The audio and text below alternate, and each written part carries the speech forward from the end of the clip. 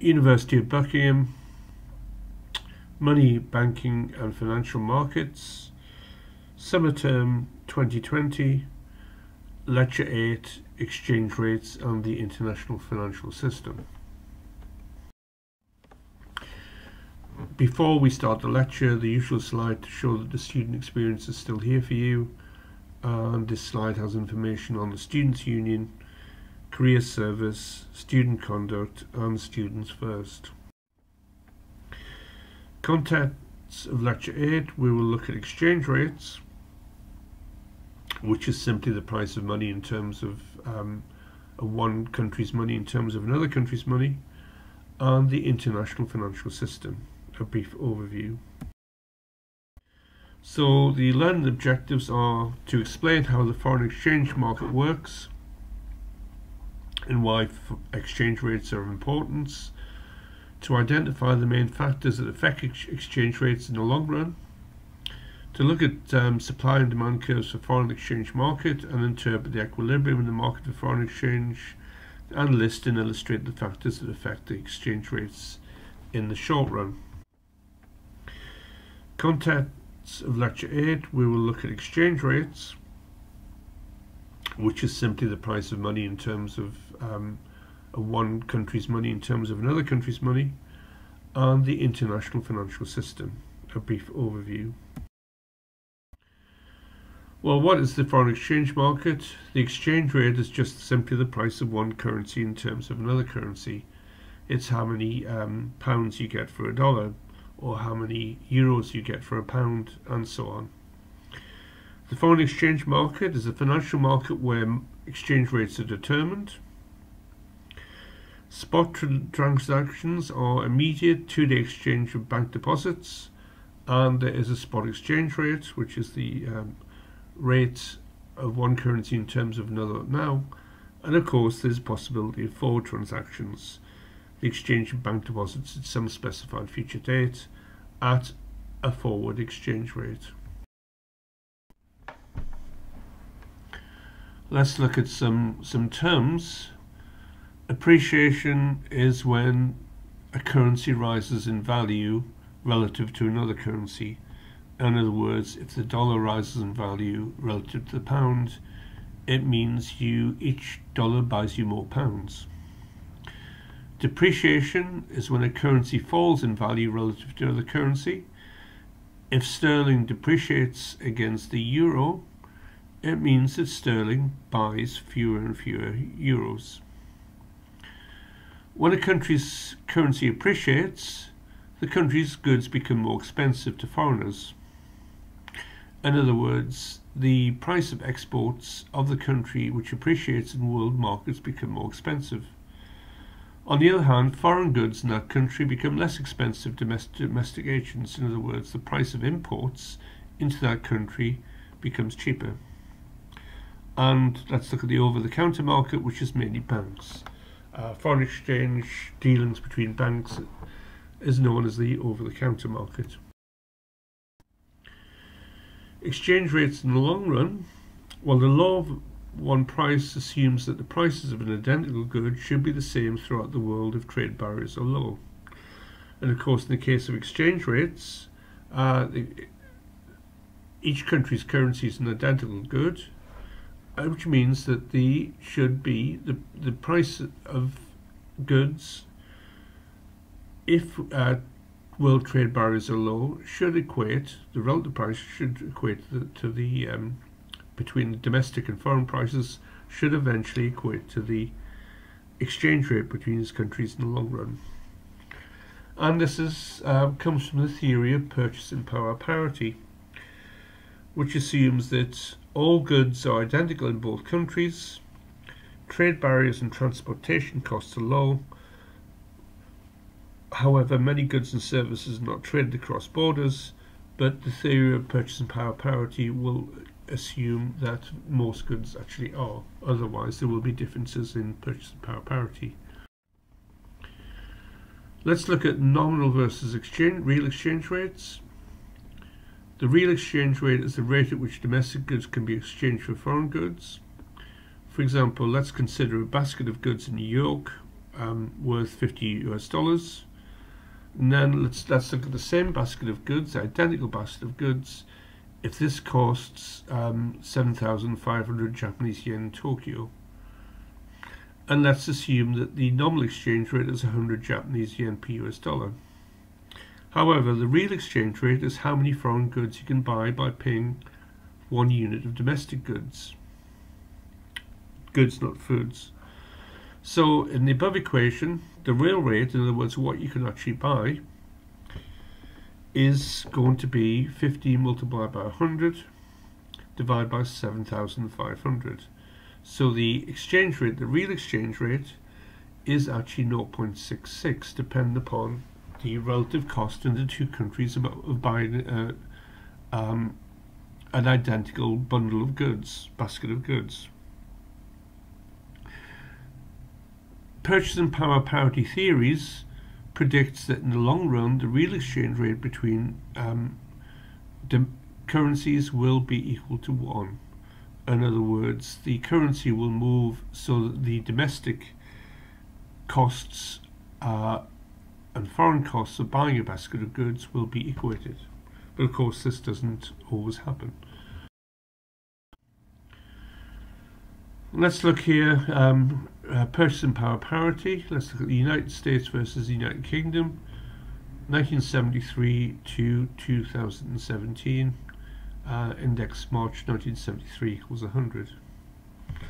Now we can divide the relative price levels to give us what should be the purchasing power parity, which is this.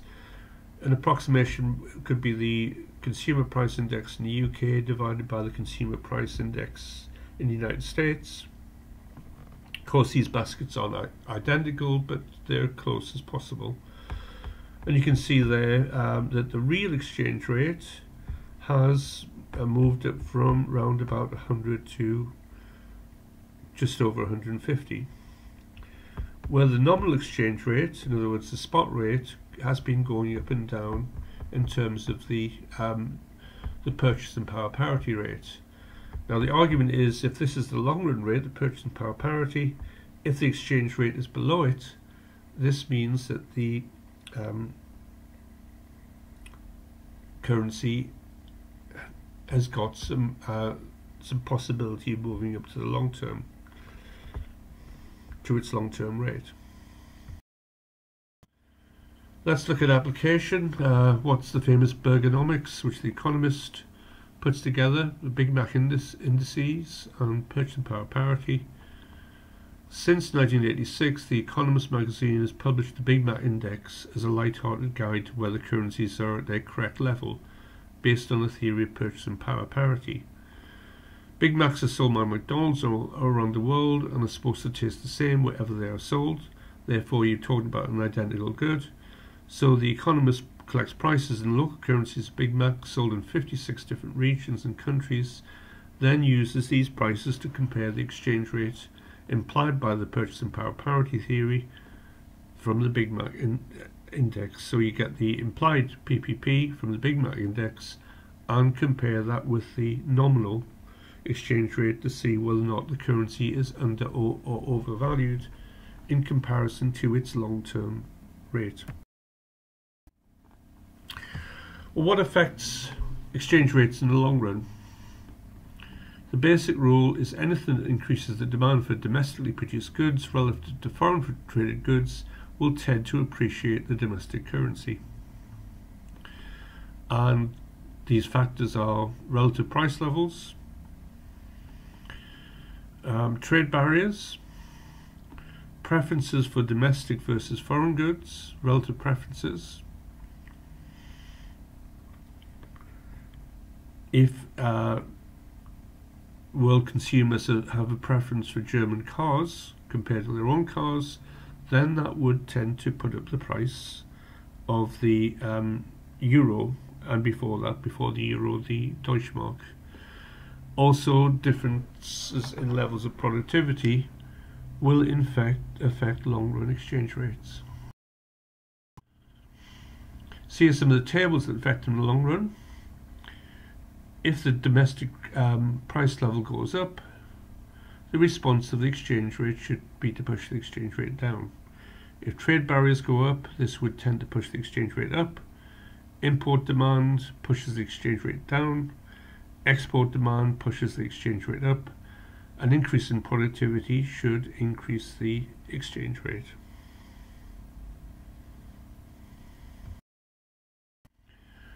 What about the short run? Because of course we've got these long run exchange rates. For example, you saw the one based upon the price level for the US and in the UK in terms of ratio of CPI. That's the long-term ratio, which didn't change very much, but of course in the short term the exchange rate changes quite a lot, and currencies can have particularly long periods where they are not at the equilibrium long-run rate. Well, a spot exchange rate is just simply the price of a domestic currency, let's say dollar assets if we're taken from the US, in terms of foreign assets. So what determines it is the supply curve for domestic assets, which in the case of US money is just a domestic financial asset. So let's assume that the amount of domestic assets is fixed, the supply curve is vertical. Let's look at the demand curve for domestic assets. The most important determinant is the relative expected return on domestic assets. So at lower current values of the dollar, everything else being equal, the quantity of demanded of dollar assets would be higher. So here is the equilibrium in the foreign exchange market looking at euros to dollars. The S is the supply of dollar assets, which we assume is fixed.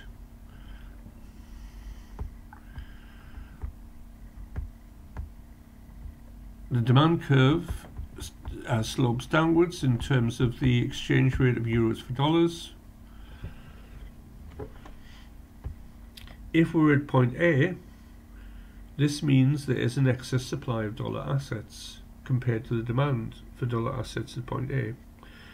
This would put pressure on the value of the dollar relative to the euro, pushing down the depreciating rate of the dollar until we reach the equilibrium at point B, where the supply of assets equals the demand for assets.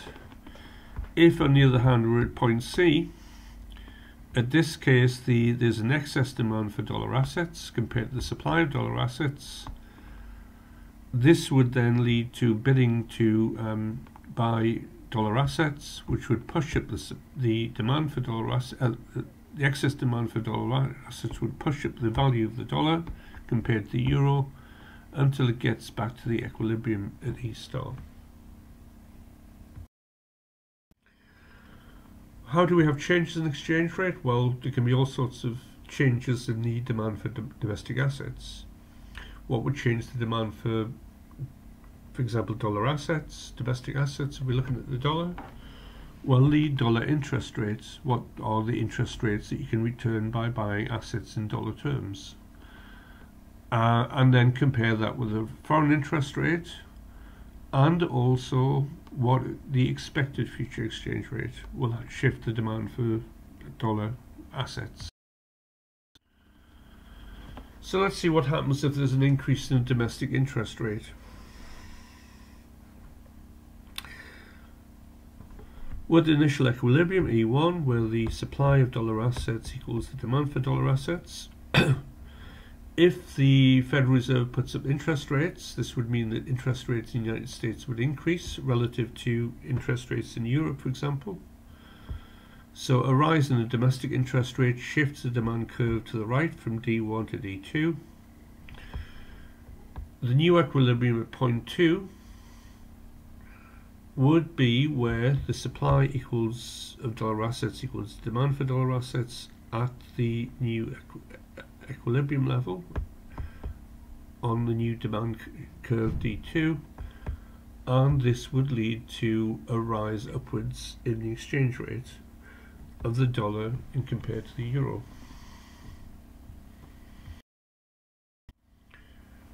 What happens if, in contrast, there's an increase in the foreign interest rate? So the dollar interest rate stays the same, but interest rates set by the European Central Bank rise relative to the dollar. Supply of dollar assets stays the same in terms of S. We have our initial equilibrium based at 1, based upon where the supply of dollar assets equals the demand for dollar assets. If the European Central Bank raises the foreign assets interest rate, this would shift the demand curve for dollar assets to the left, because the demand for euro assets would be rising. This leads to a new equilibrium at point 2, and this would be, what the result of this would be a fall in the exchange rate, depreciation of the dollar, and of course a relative rise in the relative value of the euro. What about an expectation of a future change in the exchange rate? Again, we have our supply of dollar assets being constant. We assume that it doesn't change. We have the initial equilibrium at point 1, downward sloping demand curve for dollar assets. In terms of the exchange rate, if there is going to be expected rise in the exchange rate, this would shift the demand curve to the right. In other words, if there's going to be expected future rise in the exchange rate, the demand for dollar assets would shift outwards. This then brings about a rise in the exchange rate, so the expectations become fulfilled.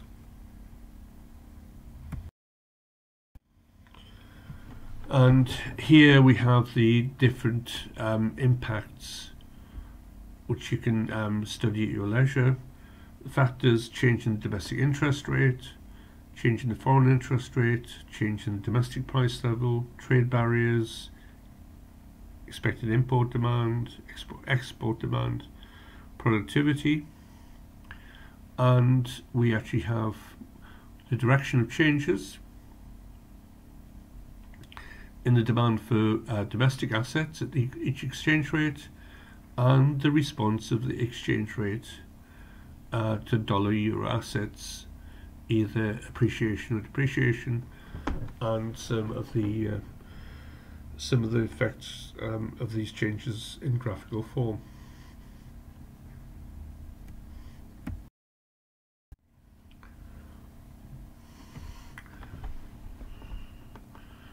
Let's see what actually happens with this effect of changes in interest rates on the equilibrium exchange rate.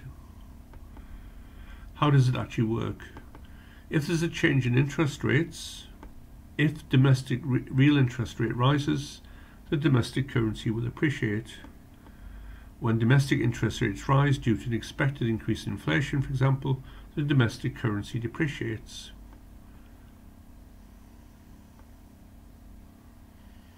So there are two different impacts. If the real interest rate rises, the currency would appreciate.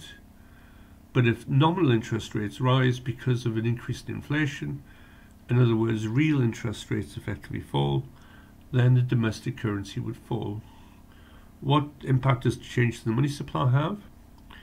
A higher domestic money supply would cause the domestic currency to depreciate.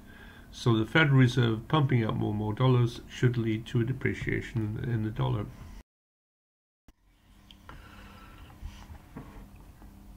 These movements in foreign exchange rates as a result of the return on assets, financial assets, come about because of something called interest rate parity. If we're comparing the expected returns on domestic and foreign assets,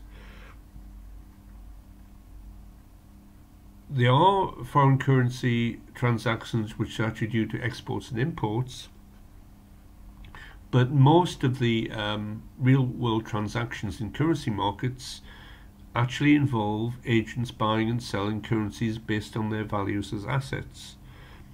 So there's actually investment and speculation rather than the underlying patterns of foreign trade. In this case, it's important to develop an understanding of how assets are valued. So from the perspective of an American economic agent, the expected return on dollar-denominated assets is of course equal to the domestic interest rate. For a foreign economic agent, called Francois the foreigner, for example, the expected return on dollar-denominated assets is equal to the rate of interest associated with those same assets, in other words, the rate of interest of domestic assets in dollar terms. But this has to be adjusted for the expected appreciation or depreciation in the value of the US dollar relative to the euro. If foreign and American bank deposits could be considered perfect substitutes for one another and as perfect capital mobility, then there will be parity between the interest rate on dollar-denominated bank deposits and the interest rate on euro-denominated bank deposits because of the movement in capital. This notion is summarized in the following equation. The interest rate on dollar-denominated assets must equal the interest rates on foreign assets minus the expected exchange rate in T plus 1 minus the exchange rate in T divided by the exchange rate in T. In other words, minus the appreciation or depreciation of the exchange rate. And if these exchange rates move so that they become equalized, then the interest rate on dollars will equal the interest rates on foreign assets with perfect capital mobility, because the exchange rate will move to actually neutralize any expected change rates. And this equation is known as the interest parity condition. Let's look at some movements in exchange rates, for example, the Brexit vote and the British pound. The Brexit vote in the United Kingdom led to a nearly 10% depreciation of the British pound from $1.48 just before the vote to $1.36. What explains the large one-day decline in the exchange rate? It's explained by the fact that the fear that the United Kingdom value of assets would fall. Let's look at the international financial system. What's the learning objectives? Using graphs and treasury accounts to illustrate the distinctions between the effects of sterilized and unsterilized interventions on foreign exchange markets. To interpret the relationships among the current account, the capital account, and official reserve transactions balance held at the central bank. To identify the mechanisms for maintaining a fixed exchange rate and assess the challenges faced by fixed exchange rate regimes, and to summarize the advantages and disadvantages of capital controls.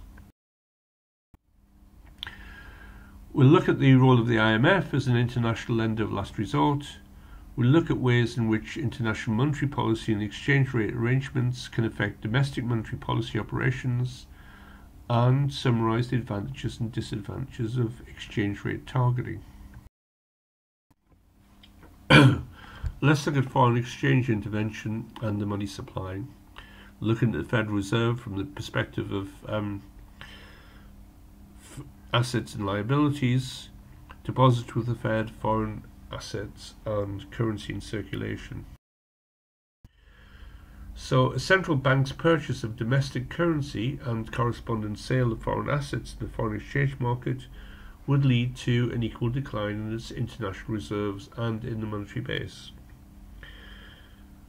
On the other hand, the central bank's sale of domestic currency to purchase foreign assets in the foreign exchange market would result in an equal rise in its international reserves and in the monetary base.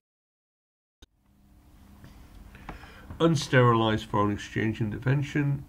An unsterilized intervention in which domestic currency is sold to purchase foreign assets leads to a gain in international reserves, an increase in money supply, and a depreciation of the domestic currency.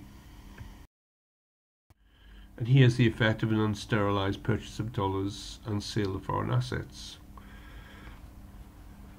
We have in step one, we have a purchase of dollars which decreases the monetary base, and the money supply, raising domestic interest rates, and shifting the demand curve right to D2.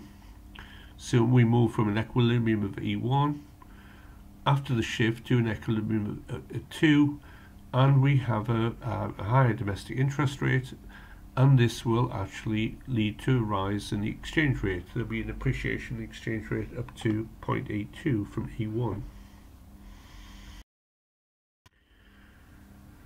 What is a sterilised foreign exchange intervention? Well, the central bank, in this case the Federal Reserve, may not want to see a rise in the exchange rate. So to counter the effect of the foreign exchange intervention, the central bank will conduct an offsetting open market operation to sterilise the impact on the exchange rate. In this case, there is no, the government bonds are bought, foreign assets are sold. This means there's no change in the monetary base or reserves, and there's no effect on the exchange rate. What's the balance of payments? The balance of payments is a bookkeeping system, simply bookkeeping system, used to record all receipts and payments that have a direct effect on the movement of funds between a nation and foreign countries. The current account looks at international transactions that involve currently produced goods and services. And of course there's a trade balance of trade, which can be a deficit or a surplus. The capital account looks at net receipts, surplus or deficit, from capital transactions. And the sum of the two, the current account and capital account, is the official reserves transactions balance. The United States is running a very, very large current account deficit. This should be a cause of concern. Well, persistent balance of payments deficits are a concern for several reasons. First, it indicates that the current exchange rate, foreign demand for US exports, is far less than the US demand for foreign goods. Second, a current account deficit means that foreigners' claims on US assets is growing. One of the reasons why China has been building up a big surplus and consequently owns a large part of US Treasury assets. Let's look at exchange rate regimes in the international financial system. We have fixed exchange rate regimes. In this, the value of a currency is fixed relative to the value of one other currency, called the anchor currency. We can have a floating exchange rate regime. In this case, the value of a currency is allowed to fluctuate against all other currencies. Or we can have a managed float regime, or a dirty float, where there's an attempt by the central bank to influence exchange rates by buying and selling currencies. Let's look at exchange rate regimes historically. Gold standard. Before the First World War, most countries were on the gold standard, so the fixed exchange rate was fixed in relationship to the value of gold. This meant that countries had effectively no control over monetary policy, and inflation and deflation and prices were influenced heavily by the production of gold and gold discoveries. During the 1930s, many countries came off the gold standard and there were competitive devaluations. After the end of the Second World War, the Bretton Woods system was set up, which lasted to more or less 1973. The Bretton Woods system was a fixed exchange rate system, using the dollar as a reserve currency. The dollar was fixed in terms of a given price of gold, so it was convertible into gold, and other currencies pegged their exchange rates to the value of the dollar and then implicitly to the value of gold. The International Monetary Fund was set up to act as a lender of last resort for countries which had fundamental problems with their balance of payments, to prevent devaluations or revaluations. The International Monetary Fund, if the country was having a disequilibrium, would act to lend money in the short term until the problems had been resolved. The Bretton Woods system, the financial system after the Second World War, also included the World Bank. The World Bank's purpose was to aid countries in terms of economic development, and the General Agreement on Tariffs and Trade to try and push for multilateral free trade, which eventually became the World Trade Organization. Another important regime system was the European monetary system. This was a fixed exchange rate system instituted among European Union members. It was an exchange rate mechanism where European currencies were more or less fixed in a constant but slightly fluctuating rate to the Deutschmark. This, of course, eventually. How did the Bretton Woods system work? Exchange rates were adjusted in large movements, but those would only happen when there was a fundamental disequilibrium, large persistent deficits in the balance of payments. And this, of course, happened in Britain, and there was a devaluation in 1967. The IMF made loans to cover losses in international reserves, where central banks were fighting to keep the exchange rate at its fixed level, as agreed in the Bretton Woods system, against the dollar. In many cases, the IMF encouraged contractionary monetary policies in order to try and slow economies down and correct balance of payments deficits. Devaluation was agreed only if IMF loans were not sufficient to prevent the loss of reserves. No tools were in place for surplus countries. Many pressures for Japan and Germany to revalue, and of course the US could not devalue its currency. It was fixed in terms of gold. How does a fixed exchange rate regime work? When a domestic currency is overvalued, the central bank must purchase domestic currency to keep the exchange rate fixed. And then, of course, it's losing international reserves or conduct a devaluation. When the domestic currency is undervalued, the central bank must then sell domestic currency to keep the exchange rate fixed and against international reserves or conduct a revaluation. Let's look at intervention in the foreign exchange market under a fixed exchange rate regime.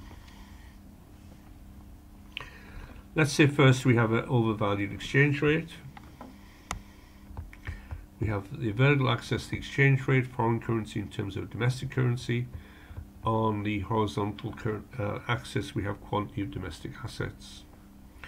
We assume both cases apply domestic assets as fixed. And then we have our first equilibrium exchange rate E1. Now let's assume the exchange rate is overvalued at E par and should fall to E1. To keep the exchange rate at E par, the central bank would have to purchase domestic currency to shift the demand curve to D2.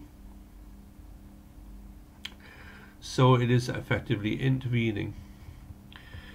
If, on the other hand, we have the opposite situation, and the exchange rate is undervalued at E par, and there's would be a tendency for it to rise to E1.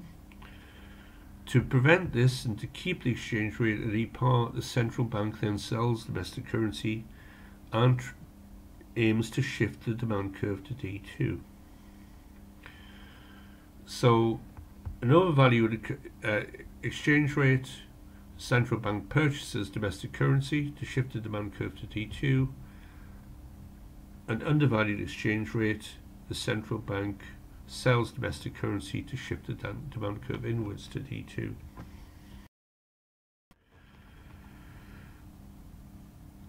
In the European monetary system, 8 members of the European Economic Community fix exchange rates with one another and then floated these against the US dollar. The EQ, as it was called, value is tied to a basket of specified amounts of European currencies, and this fluctuated within fairly small limits.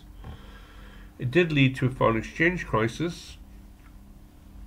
The pound was a member and was forced out of the system in 1992.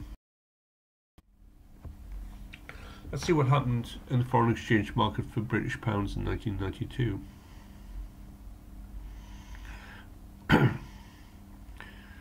The pound is obviously fixed at a particular level into the system, which includes a level in terms of the other currencies, but in particular in terms of the Deutschmark.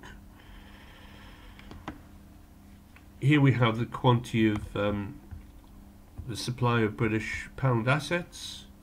We have the par value at 2.778. We have the equilibrium, but in step 1 there's an increase in German interest rates, which shifts the demand curve to the left. In other words, people want to sell sterling.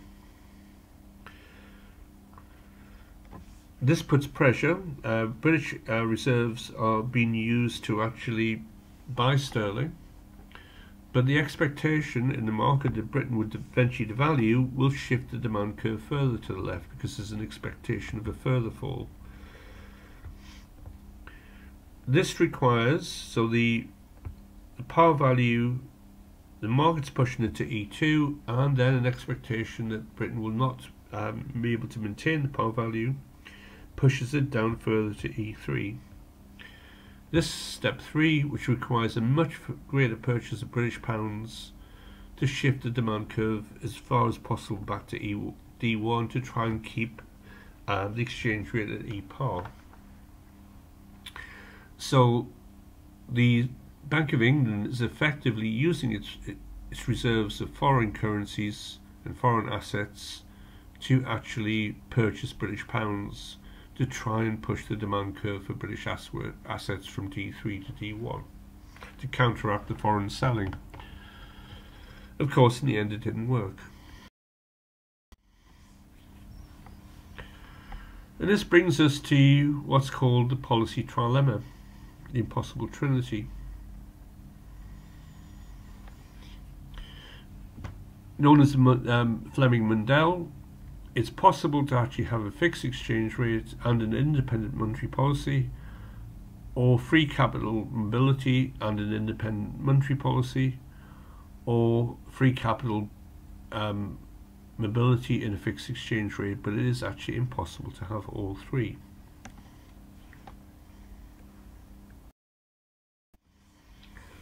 How did China accumulate 4 trillion of international reserves? By 2014, China had accumulated US 4 trillion in international reserves. Why? China saw rapid growth in productivity, accompanied by an inflation rate lower than that of the US. This caused the long-run value of the yuan to increase. The Chinese central bank engaged in very, very large purchases of the US dollar assets to maintain the fixed relationship between the Chinese yuan and the US dollar.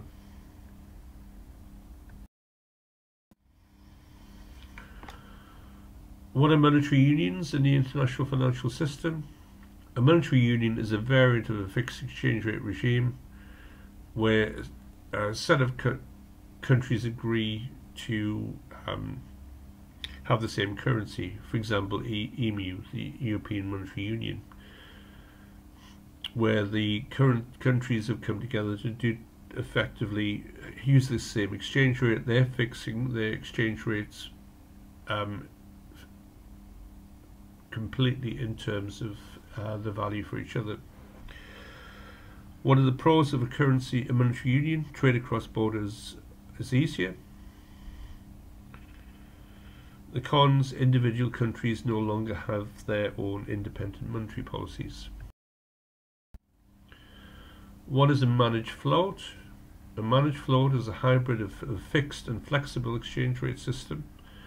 Small daily changes will occur in response to market, but there will be interventions by the central bank to prevent large fluctuations. In other words, pushing the exchange rate in a particular direction.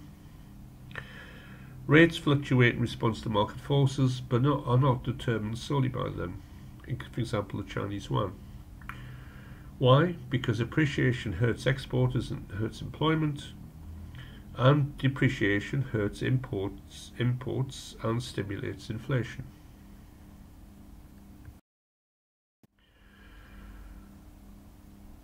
Let's look at some global issues in the international financial system. Will the euro survive? The global financial crisis of 2007 to 2009 led to an economic contraction throughout Europe, with the countries in the southern part of the eurozone hit especially hard. Adopting easier monetary policies in the southern countries is not a possible option because of the European Central Bank's standardised interest rate. Although, as a result of the financial crisis and the continuing problems with deflationary pressures afterwards, monetary policy has been eased generally across the euro system. This straitjacket effect of the euro has weakened support for the euro in the southern countries, leading to increased talks of abandoning the euro, and these political pressures continue.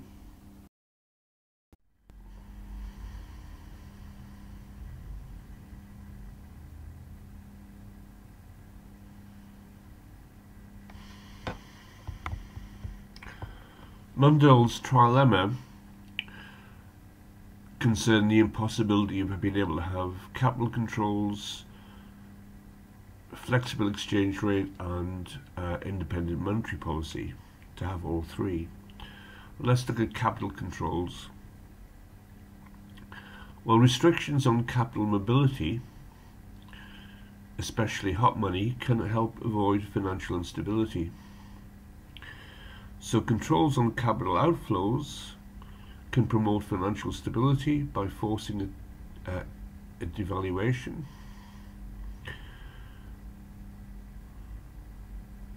If the controls aren't in place, they are seldom effective and may actually increase capital flight. They can lead to corruption, and it can mean an opportunity is lost to improve the economy. Controls on capital inflows. Well, capital inflows can lead to a lending boom and excessive risk taken by financial intermediaries.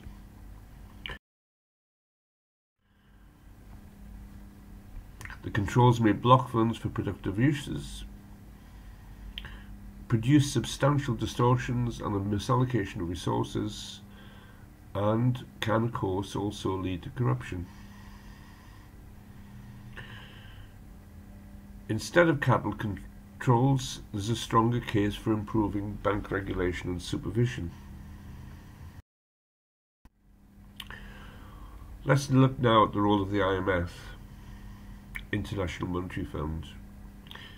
It was originally set up under the Bretton Woods system to help countries deal with balance of payments problems and stand by the fixed exchange rate system by lending to deficit countries. If there is a problem in one particular country, the role of the IMF may be able to prevent contagion to other countries. It acts as an international lender of last resort, but the safety net it provides, as with central banks and individual banking systems, may lead to excessive risk-taking, so there's a moral hazard problem. Again, consider the problems with Argentina. How should the IMF operate? Well, it may not be tough enough, but not put enough pressure on governments. Austerity programs focus on tight macroeconomic policies rather than financial reforms.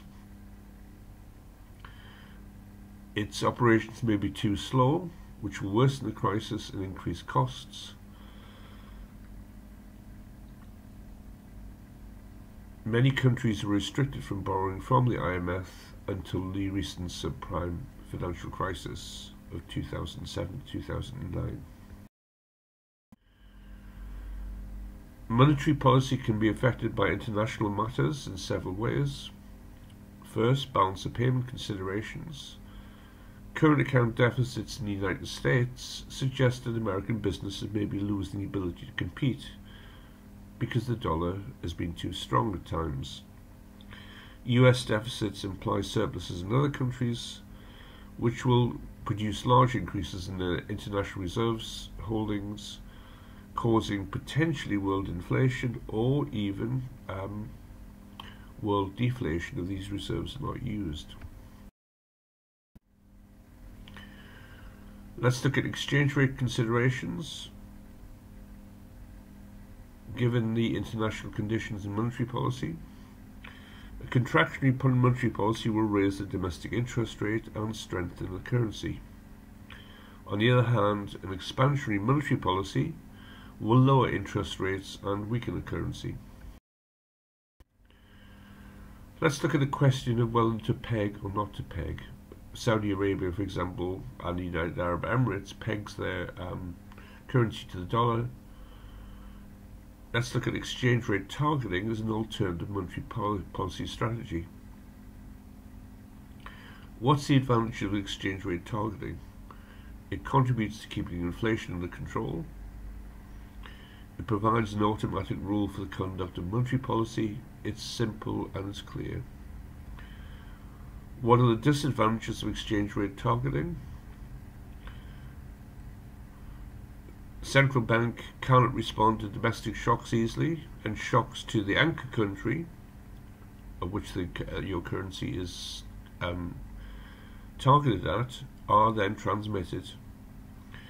It leads to the possibility of speculative attacks on the currency, and it weakens the accountability of policymakers as the exchange rate loses value as a signal. When is exchange rate targeting desirable for industrialized countries? It's desirable if domestic monetary and political institutions are not conducive to good policy making. Again, take the case of Argentina.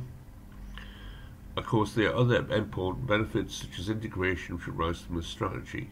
And this is one of the reasons that exchange rate targeting was considered as part of the EMS before the euro was formed, with the weaker currencies trying to target their relationship to the Deutschmark. When is it desirable for emerging market countries? Targeting for emerging market countries is desirable if, again, political and monetary institutions are weak. The strategy then becomes a stabilization policy of last resort. What are currency boards? A currency board is an arrangement in which the domestic currency is backed 100% by a foreign currency. Take Hong Kong and the US dollar. A stronger commitment to a fixed exchange rate by the central bank, a solution to the lack of transparency in the commitment to target. The note issuing authority establishes a fixed exchange rate and stands ready to exchange currency at this rate. The money supply can expand only when the foreign currency is exchanged for domestic currency, which can help control inflation.